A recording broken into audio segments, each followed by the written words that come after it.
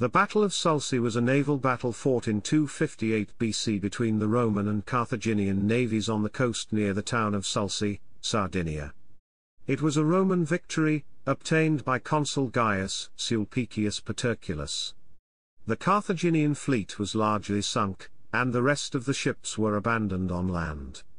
The Carthaginian commander Hannibal Gisco was crucified or stoned to death by his mutinying army. The Romans were subsequently defeated by a certain Hanno in Sardinia, and the Roman attempt to capture the island failed. The loss of ships prevented the Carthaginians from mounting major operations from Sardinia against the Romans.